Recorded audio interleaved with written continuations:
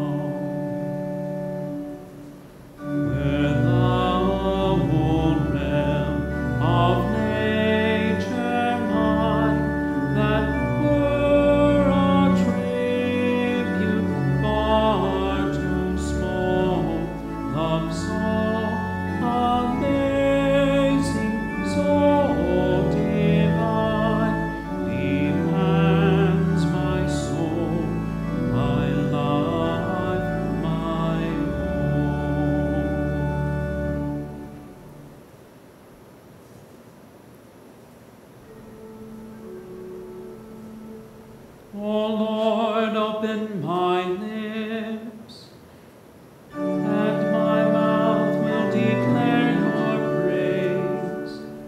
Make haste to God to deliver me. Make haste to help me, O Lord. Glory be to the Father, and to the Son, and to the Holy Spirit, as it was in the beginning, is now, and will be forever. Amen. Praise to you, O Christ. Alleluia.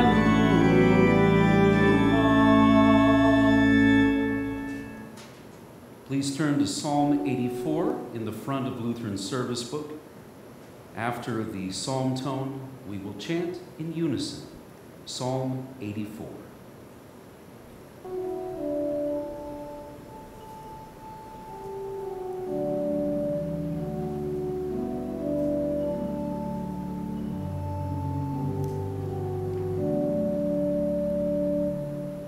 How lovely is your dwelling place, O Lord of hosts. My soul longs, yes, faints for the courts of the Lord. My heart and flesh sing for joy to the living God. Even the sparrow finds a home, and the swallow a nest for herself, where she may lay her young. At your altars, O Lord of hosts, my King and my God. Blessed are those who dwell in your house, ever singing your praise. Blessed are those whose strength is in you, in whose heart are the highways to Zion. As they go through the valley of Baca, they make it a place of springs. The early rain also covers it with pools. They go from strength to strength. Each one appears before God in Zion. O Lord God of hosts, hear my prayer. Give ear, O God of Jacob. Behold our shield, O God. Look on the face of your anointed.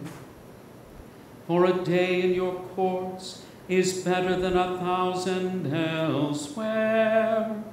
I would rather be a doorkeeper in the house of my God than dwell in the tents of wickedness. For the Lord God, he is a sun and shield. The Lord bestows favor and honor.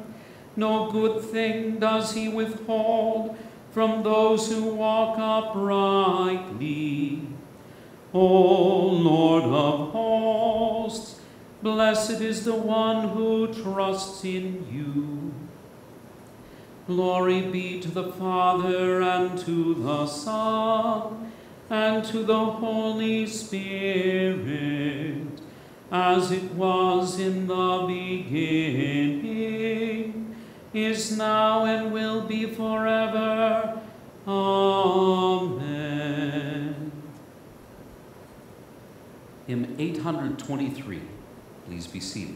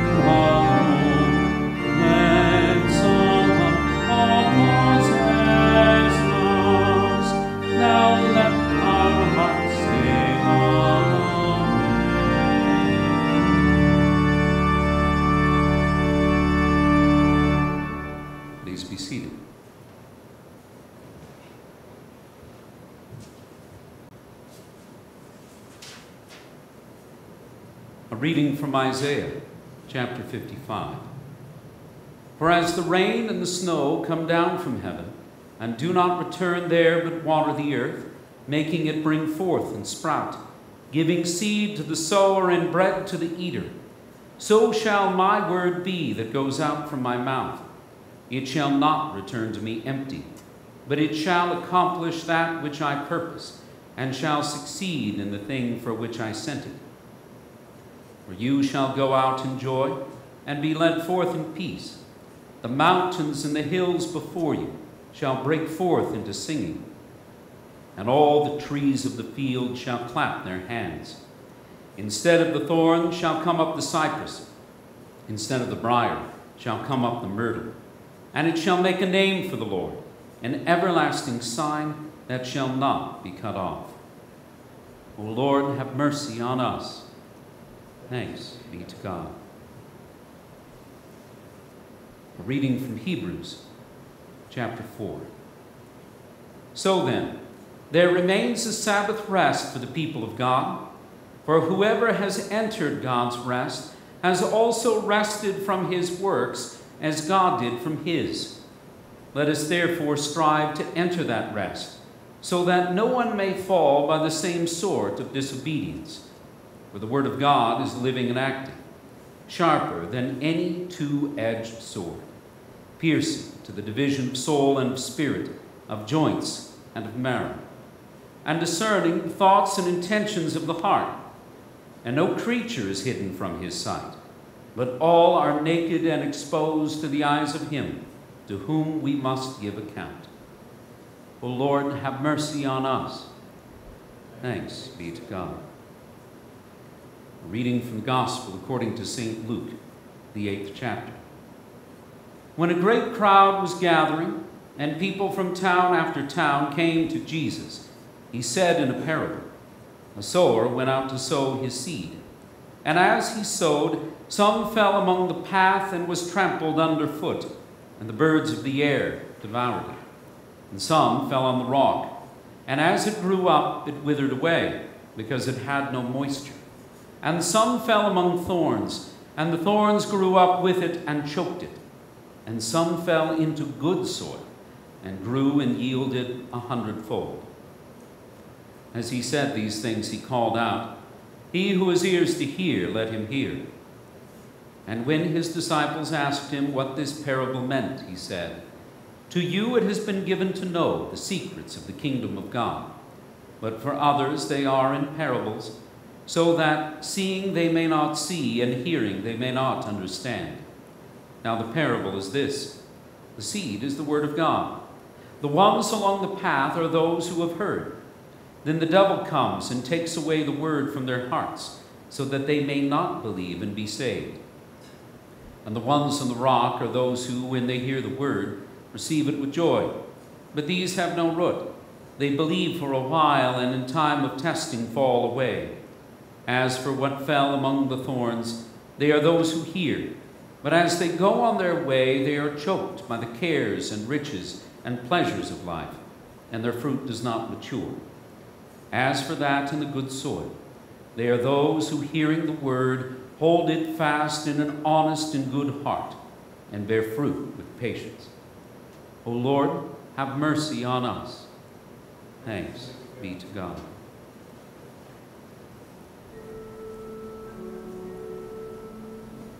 Teach me your way, O Lord, that I may walk in your truth. Your word is a lamp to my feet and a light to my path.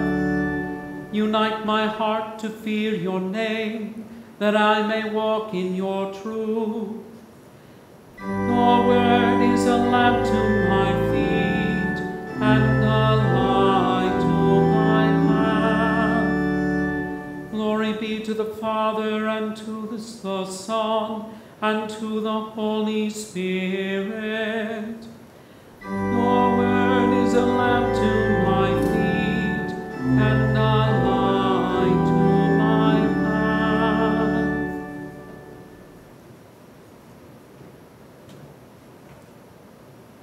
In the name of Jesus, amen.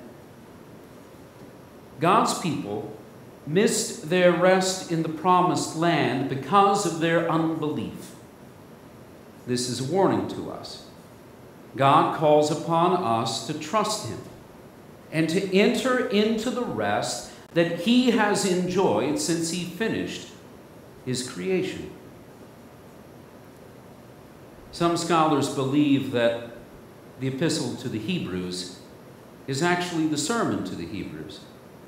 We don't know for sure who wrote it or preached it. Some say Paul, some say others.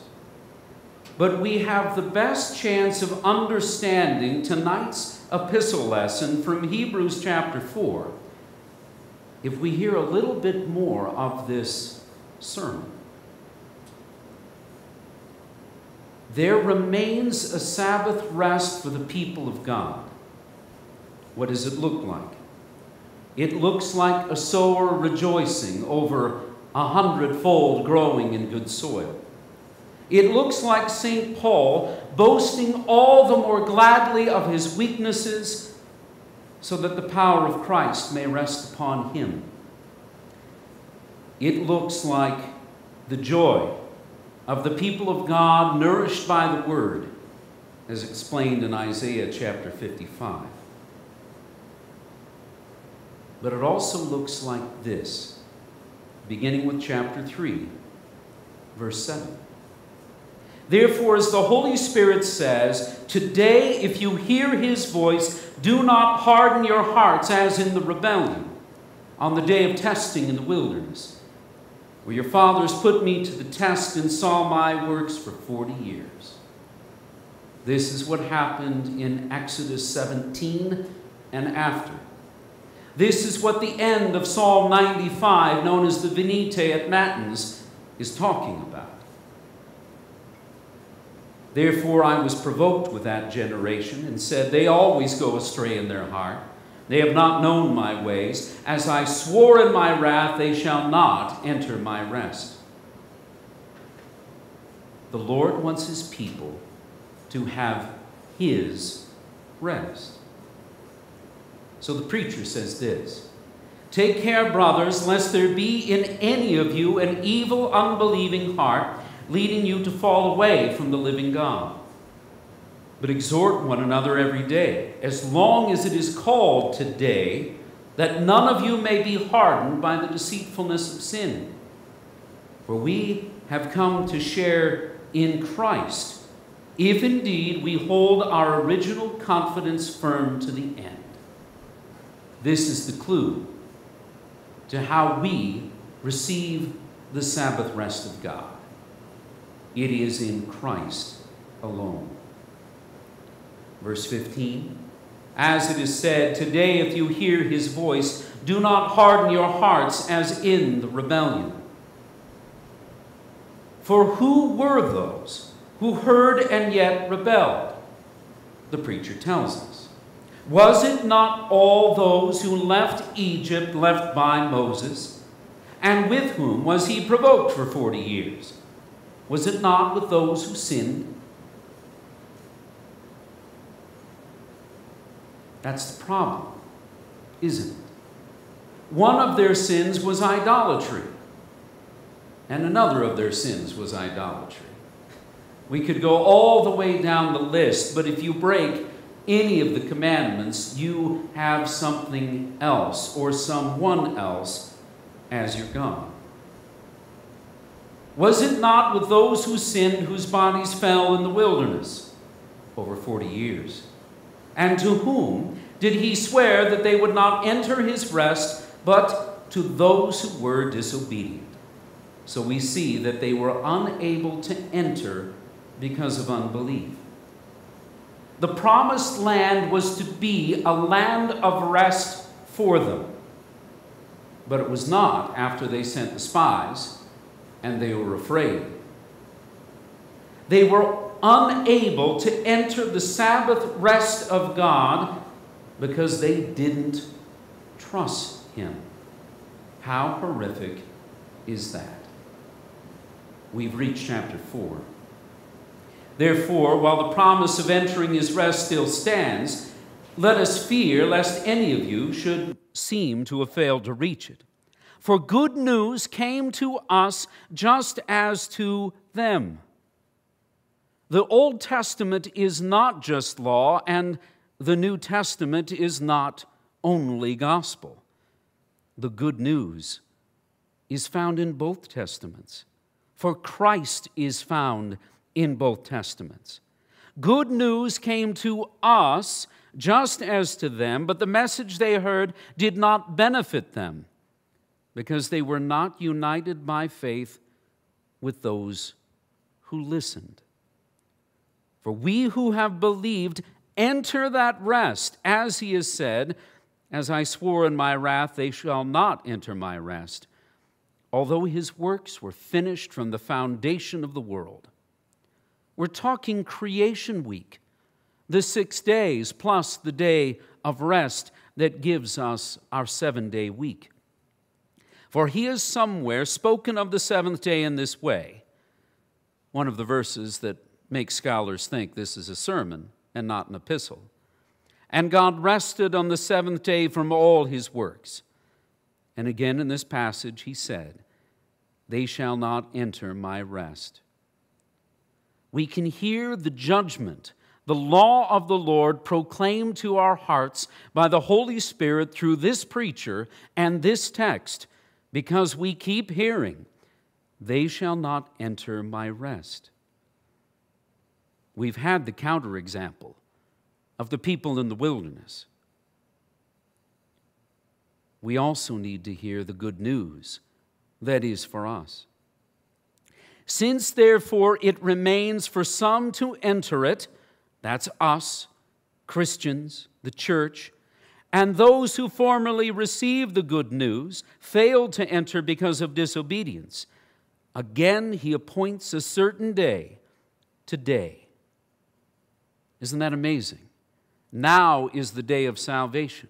Today, if you are hearing my voice, live or in recording days from now, today is the day of salvation in Jesus Christ our Lord. Saying through David so long afterward in the words already quoted, today if you hear his voice, do not harden your hearts. We're almost to the official text. But verse 8 is fascinating to this preacher. If Joshua had given them rest, God would not have spoken of another day later on. Who's Joshua? He's the prophet that succeeded Moses, but not the prophet that Moses predicts in Deuteronomy chapter 18. That prophet, Jesus, shares a name with Moses' successor. Consider, if you will. Maybe you've heard this, maybe not. Joshua can be pronounced in the Hebrew Yehoshua or Yeshua. Said in the Greek, Iesus. In the English, Jesus. Our Lord Jesus Christ shares a name in common with Joshua. Just as there are many Johns and many Josephs and many Marys, there's the Joshua of the Old Testament and the New Testament Joshua, our Lord Jesus. And in him there remains a Sabbath rest for the people of God. That is you. For whoever has entered into God's rest has also rested from his works as God did from his. Remember that day when you finally checked off everything on your to-do list? Those days are rare, aren't they? Imagine the joy of taking rest after those labors. No, not as important as the Lord's creation days, but it gives us a picture of what it means to enjoy the Sabbath rest the Lord gives in Christ to you, the people of God. But consider also what this means. We rest from our works in another way. We rest from resting upon our laurels and our works in order to earn or buy our way into heaven. No, Jesus' works on the cross earned all of that. We wish to remain in Christ, in His rest, like the peace that surpasses all understanding. So does this Sabbath rest of the people of God that God has designed for you. Let us therefore strive to enter that rest so that no one may fall by the same sort of disobedience, the grumbling, the complaining, the Massa and Meribah of Exodus 17 and Psalm 95. For the Word of God is living and active, sharper than any two-edged sword, piercing to the division of soul and spirit, of joints and of marrow, and discerning all the thoughts and intentions of the heart. It's that sword that's so sharp, even better than the knives and things they sell on TV to cut your vegetables, or a pop can. The Lord knows you by His Spirit better than you know yourself. By His Spirit and the preaching of the law, He calls you to repentance. By the preaching of the gospel and the work of His Spirit, blowing where and when He wills, He calls you to faith. He wants to strengthen your faith. And if you have been like those in the rebellion in the wilderness, putting the Lord and His servants to the test, repent. The Lord can restore your faith and bring you home. No creature is hidden from His sight. He is the Good Shepherd, after all. But all are naked and exposed to the eyes of Him to whom we must give account. And who is that? It is Jesus Christ, the Judge, coming on the last day at the end of time. But He has other vocations too. He is the one who suffered capital punishment on the cross as your substitute. And He is your advocate before the Father, your attorney. So that when the Lord Jesus returns, He knows you, because He has given you the Sabbath rest He gives to the people of God. Whoever has entered God's rest in Christ has true rest. In the name of Jesus, amen. The Magnificat is the canticle appointed for Vespers, page 231. Please stand.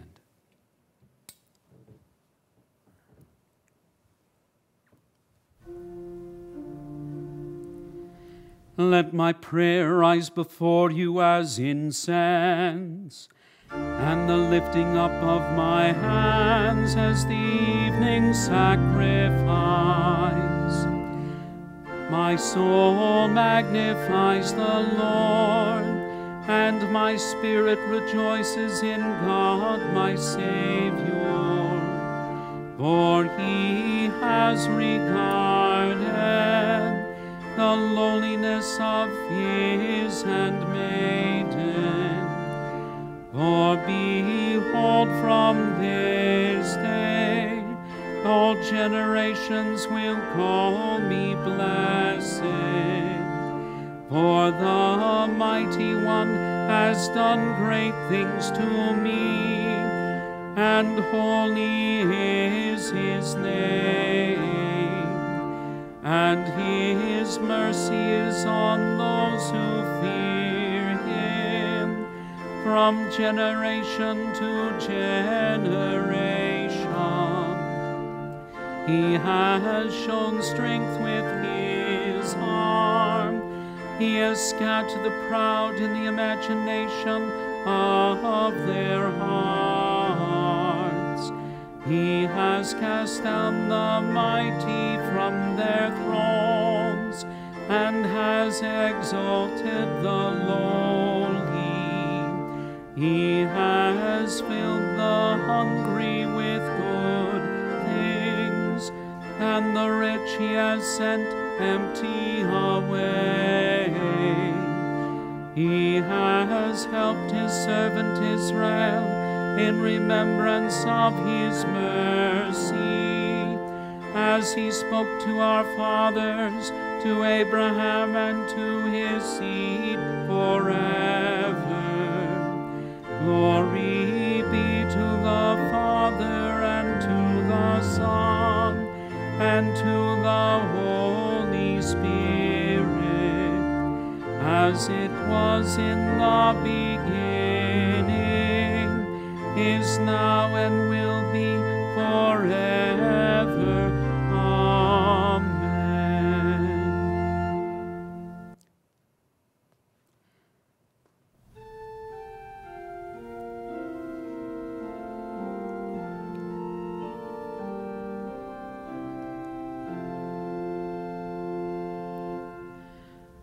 Lord, have mercy. Christ, have mercy. Lord, have mercy. Our Father, who art in heaven, hallowed be thy name. Thy kingdom come, thy will be done on earth as it is in heaven. Give us this day our daily bread, and forgive us our trespasses, as we forgive those who trespass against us. And lead us not into temptation, but deliver us from evil. For thine is the kingdom, and the power, and the glory, forever and ever. Amen. The Lord be with you, and with thy spirit. Let us pray. O God, the strength of all who put their trust in you, mercifully grant that by your power we may be defended against all adversity, through Jesus Christ, your Son, our Lord, who lives and reigns with you in the Holy Spirit, one God, now and forever. Amen.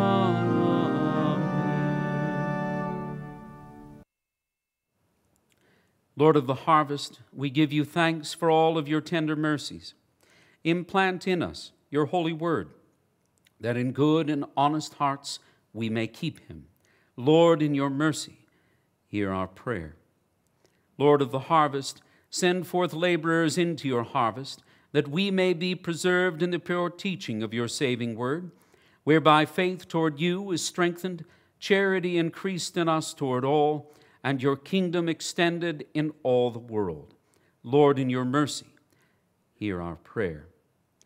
Lord of the harvest, be with all who are in trouble, want, sickness, anguish of labor, peril of death, or any other adversity, especially those who are suffering for your name and truth. We pray especially for all who are recovering, and also for Geraldine, Jacole, Carol, Lucas, David, George, Pauline, Kathy, Alistair, Nancy, Evelyn, Carolyn, and Patricia. Grant comfort, O God, with your Holy Spirit, that they may receive and acknowledge their afflictions as the manifestation of your fatherly will. Lord, in your mercy, hear our prayer. O God, from whom come all holy desires, all good counsels, and all just works, give to us, your servants, that peace which the world cannot give, that our hearts may be set to obey your commandments, and also that we, being defended from the fear of our enemies, may live in peace and quietness, through Jesus Christ, your Son, our Lord, who lives and reigns with you in the Holy Spirit, one God, now and forever. Amen. Let us bless the Lord. Thanks be to God. The grace of our Lord Jesus Christ, and the love of God, and the communion of the Holy Spirit be with you all. Amen.